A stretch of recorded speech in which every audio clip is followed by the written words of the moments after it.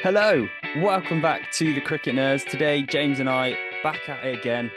Another video on this amazing IPL that's starting to get quite close for some teams.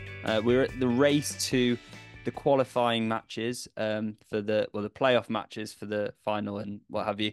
And yeah, it's getting quite exciting. We're at the back end, and there's only currently just one team who can't make it into the playoffs, and that's Mumbai Indians after today's loss for the Lucknow Super Giants against Sunrisers Hyderabad, which was crazy. Like, first off, James, what are your thoughts on that game? Just very briefly, because it's mad what's happening this IPL, especially with Sunrisers, who seem to have kicked it all off, really.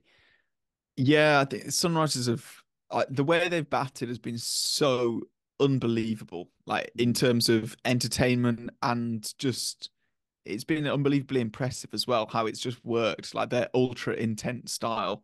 Mm. Um, and I think when you contrast that with Lucknow, who traditionally have gone for a lot more of an anchor approach.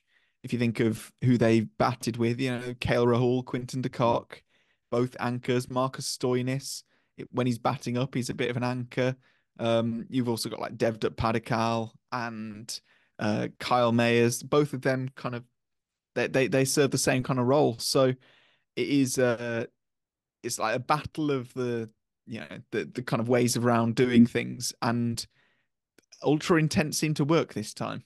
Yeah. Old KL strike rates don't matter. Rahul, Yeah. with his 29 off 33, proving to be a smelly innings, a match losing innings. And when you contrast that with Travis Head, who faced three fewer deliveries and scored 89 runs, Mad. it was absolutely ridiculous. I mean, they were like 105 for no loss after the power play, Yeah. 167. They knock it off within 58 deliveries. Yeah. I think It's my favorite stupid. stat is something like um Travis Head's score was bigger than Care Rahul's strike rate. Um which is mad. Um That's amazing. yeah. I didn't But even notice that, but yeah, yeah. that is ridiculous. But I think when you look at like you said, the contrast between the intent and when you look at the sides who are in that top four currently, I mean Kolkata Knight Riders and Rajasthan Royals, we can comfortably say they've qualified. But you think about some of the innings we've seen. I think of Sunil Narine for Kolkata Knight Riders, Phil Salt, the Salts, the starts. They've got those their team off to.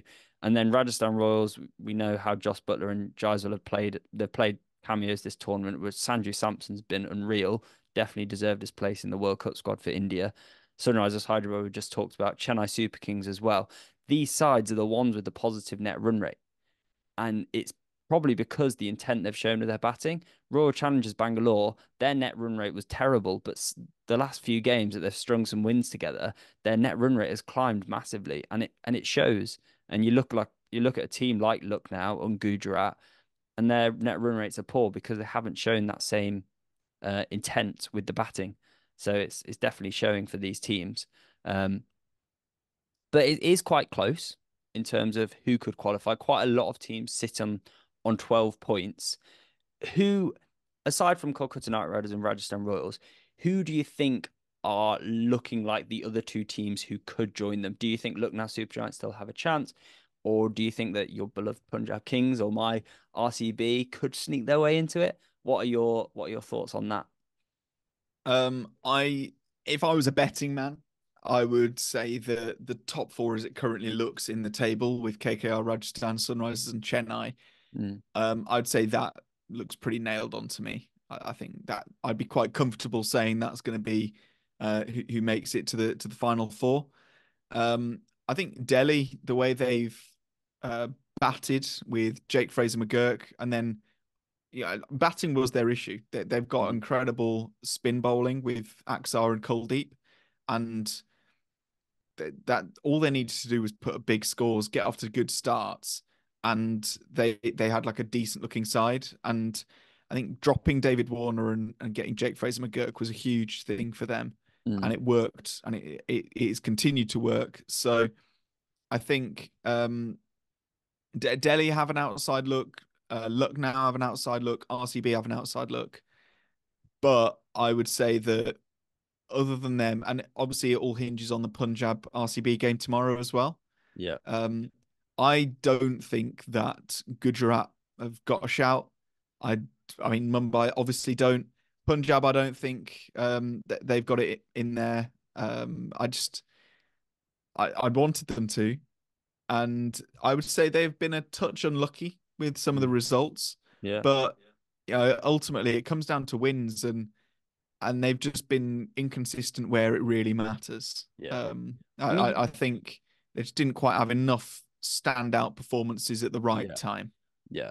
Like I think about Gujarat Titans the last two seasons, not this season obviously, but the last two seasons they got um all the way to the final in both tournaments, and they won all the close games.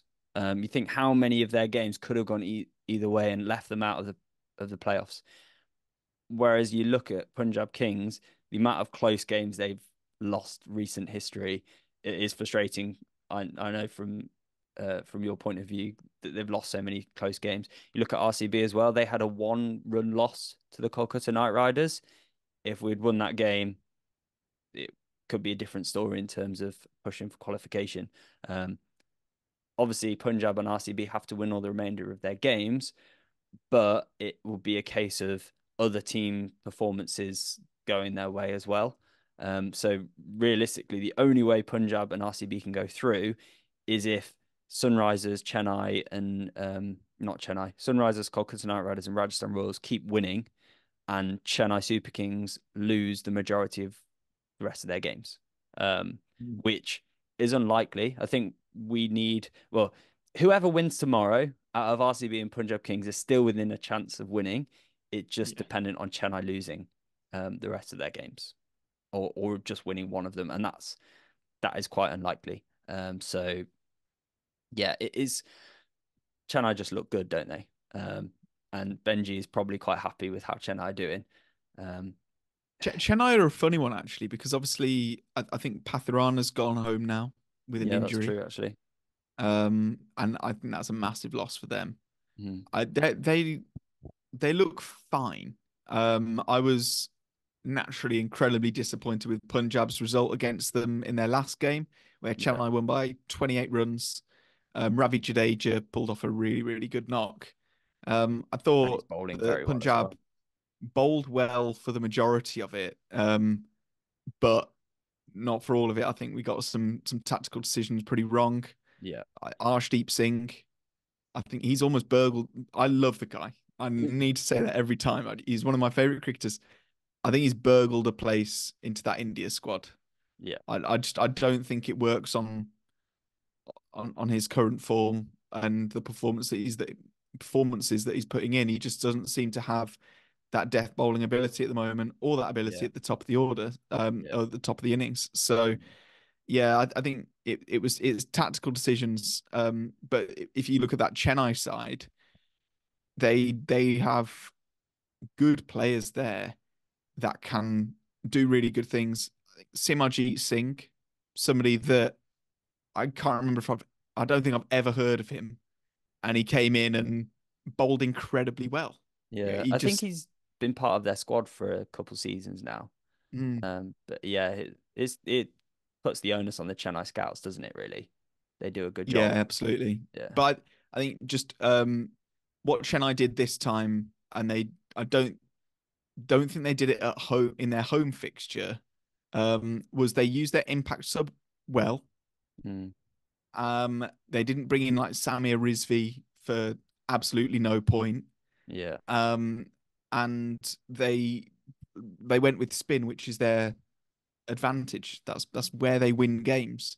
yeah, And if you look at Mitchell Santner, Ravi Jadeja, Simajit Singh, they are all good spinners.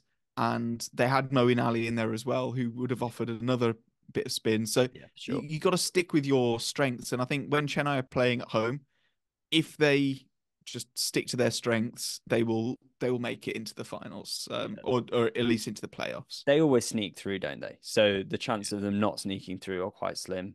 Um, and Sunrisers just seem to be in such a strong position at the moment with their net run rate. as well as Chennai as well, that any other team that might join them on 14 points, like Punjab Kings or RCB or even Gujarat Titans, the chance of them then progressing through on net run rate is quite slim. They need to have Yeah. some massive upsets. But yeah, it's all to look forward to. I mean, we've enjoyed watching this IPL, even if our teams aren't making it into the playoffs. We're still eyes glued to the screen, looking at the ridiculous records that are being broken. To chase 160 down in less than 10 overs today is great to watch. Yeah, From a fan's I've got to perspective. say that with KKR Sunrisers, they are the two like box office teams this season. They've been Yeah, so entertaining, absolutely yeah, brilliant, and like, sort of hats off to their management, the coaches, and the squad themselves that have just kind of gone with this brave style of just all guns blazing. yeah, Rajasthan a lot more steady. They're still like very fun to watch, but yeah, they just seem like like a really yeah. complete squad. Mm. And then Chennai I've they're just been doing the wily, aren't same they? thing since Yeah, 2008. There's not been much change. and nobody copies them, but they do Yeah, wily things like this, and they get in every time. But yeah, let us know what you think. Let us know what your like sort of I don't know assessments are of each team, who you think is going to get in, and just let us know your thoughts in general. We like the conversation in the comments. Thank you so much for all the continued support. You can become a member and get some exclusive content and obviously really support the channel. That link is in the description down below. Like and subscribe, tell your friends about us, and we'll see you next time. Goodbye.